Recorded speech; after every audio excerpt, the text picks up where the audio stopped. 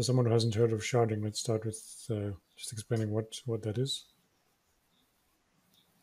Yeah, it's an old concept. As far as I know, it comes from the database world. So basically, when your physical server is not powerful enough to process the entire database load and to store all the files, you can shard the database and split it into multiple physical servers, but that act as one logical entity. So that's what we are kind of doing to the blockchain. So we have multiple blockchains running simultaneously, and that can interact with each other as one single entity. Cool. So it's like And maybe dividing the resources, worth basically. saying that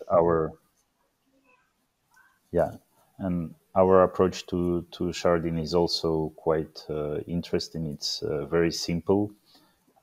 Again, the keep it simple, stupid principle, and it enables really like rock solid properties in terms of security, but also enable so-called single-step cross-shard transactions. So that's also a quite unique property of our sharding implementation.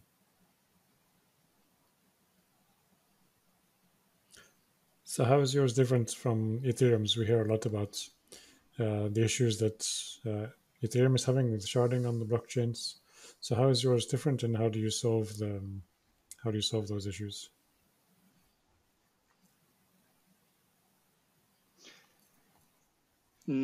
So I studied this project because I'm not very happy about the progress of the sharding on Ethereum platform. Like after I think they started in late 2015.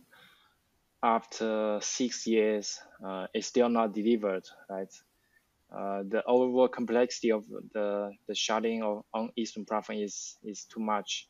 So I still started this new project, try to propose really a simple sharding algorithm. We call it block flow. The main idea is really to try to make it as simple as Bitcoin.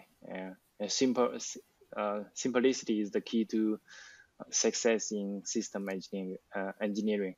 And we managed to deliver the sharded blockchain, I think in a little bit more than 3 years. So it's with a much smaller team compared to Ethereum platform.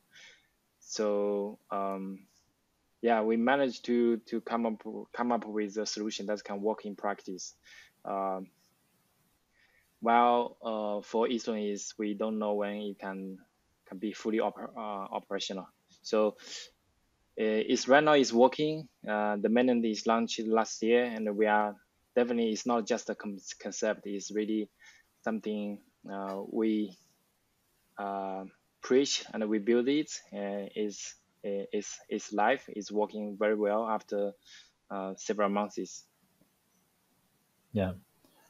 Also worth mentioning Sorry, that Ethereum many is going to be jealous. sharding, yeah, many sharding solutions are based on crypto economics, and we try to stick to pure like cryptography and cryptographic mechanisms to build these kind of complex systems.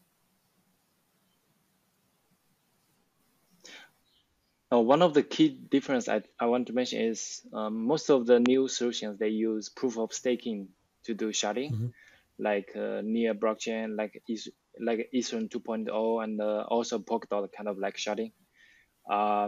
This is very much more complicated compared to the solution we propose based on proof of work. Proof of work like is really simple and really much easier to scale, and that's probably the why we managed to make it in a bit more than 3 years. Yeah, I see.